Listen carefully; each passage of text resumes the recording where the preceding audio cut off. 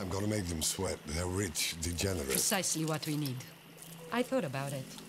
I want more. I wait. I think. I plan.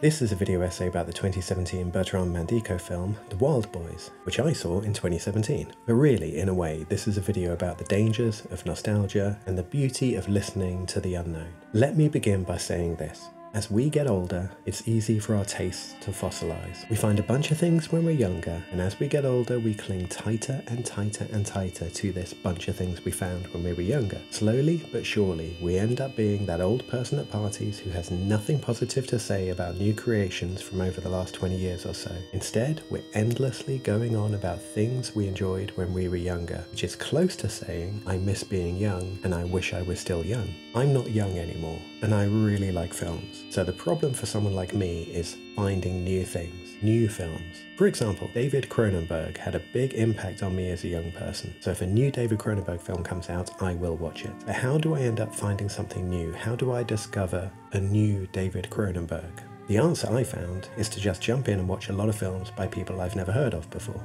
And that was how, in 2017, I found myself watching Bertrand Mandico's The Wardh Boys. First, I'm not saying Mandico is the new Cronenberg. That was just a metaphor. Second, this film is what the young people might call transgressive AF. It is really not for everyone, and I mean that very strongly. I know a lot of people for whom this film is simply too much, too strong, too out there, too difficult. Having said that, I adore this unapologetic beauty. When I first sat down to watch The Wardh Boys, there was resistance. That's what it is to try something new sometimes. Nostalgia is seductive. It can sing sweetly to us, tell us that we're safe in its arms, that it loves us, and you have to struggle against this embrace sometimes. My opening thought was, how dare someone make a film with the same title as a William Burroughs book and not make something super edgy and transgressive? Now that's nostalgia talking right there. That's me thinking about something from my past and making a mark against something new that I hadn't even experienced yet. Also, after a few minutes of watching The Wardh Boys, I had to mentally apologise to Bertrand Mandico for ever thinking those words, because this film is the William Burroughs adaptation we've always wanted but have never had. Which is not to say it's an adaptation of the Burroughs book, it's just, I mean that thematically it's very close to Burroughs. The Wardh Boys is about a group of young men,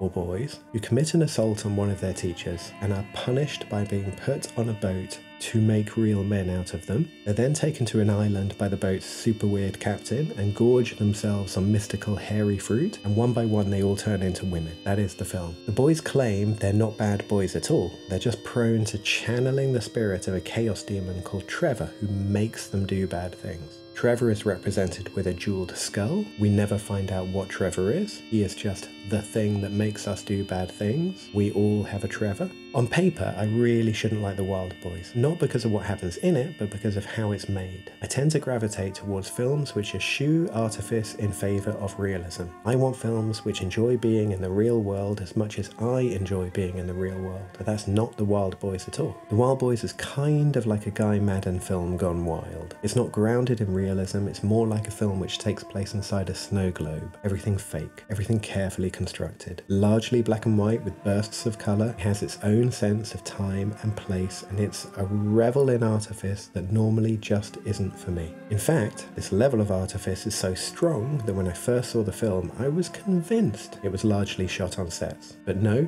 more fool me. It's principally shot on the island of Réunion. So take that, me, with my beliefs that I know everything. Added to that was the casting of actresses as the Wardh Boys themselves. Sure, you might think, Ben, these are clearly actresses. But for me, the film did an incredible job of just getting you to forget that these are women. The way they talk, the way they walk, is all very recognisably male, and that resulted in the final transformation of the Wardh Boys into women being giddily exciting for me. I was swept away by the deceit. It genuinely felt like I was watching a magic trick. Honestly, it had been so long since I'd seen a new film that surprised me so much at every turn, since I'd seen a new filmmaker do something so completely original and unexpected. I don't think it hurts that it uses a piece of music from The Strange Vice of Mrs. Wardh either, one of my favourite Giallo films. There's nostalgia still singing in the background. Anyway, since then I've watched everything Bertrand Mandico has done, and so far nothing has been a disappointment. He's a unique voice, kind of like Jodorowsky in a way, but also totally his own thing. I look forward to watching his films for many years to come. He's also doing an A+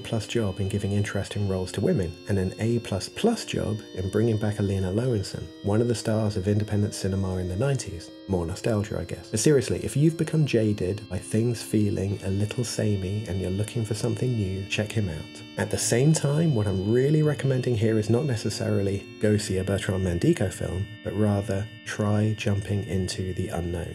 It doesn't happen often, but every year I watch about 50 films by people I've never heard of, and I've discovered a number of new voices by doing this, and I feel all the richer for it. People like Runar, Runarsson, Hlynur, Palmason, Andrea, Bagney, Helene, Cattet, and Bruno Forzani are all contemporary filmmakers I've discovered by just deciding to watch one of their films with no prior knowledge at all, and I have zero regrets. I don't read any reviews, I don't watch trailers, I just jump in and watch a film. These are the filmmakers who worked for me, but there are those out there who will work for you. It's just that you've never seen anything they've done yet. Don't fear the new or the unknown. Get away from those voices you know and those films you feel comfortable with and dive into something completely different. The temperature of the water might shock you at first, you might need a little time to acclimatize, but it's well worth it. Worlds I've never thought about, sights I've never seen before, people whose company I revel being in. Instead of listening to nostalgia, give in to Trevor's sultry demands. Stray from the path, go somewhere you've never been before, and you too could find your love for cinema refreshed in ways you never thought possible.